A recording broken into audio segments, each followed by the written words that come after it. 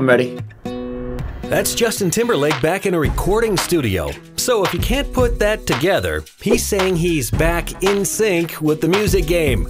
The singer and actor hasn't released an album in 6 years and devoted himself to movies, business opportunities, and getting married to Jessica Biel. But the social network star just released this YouTube video showing him walking through a recording studio with an explanation for his absence.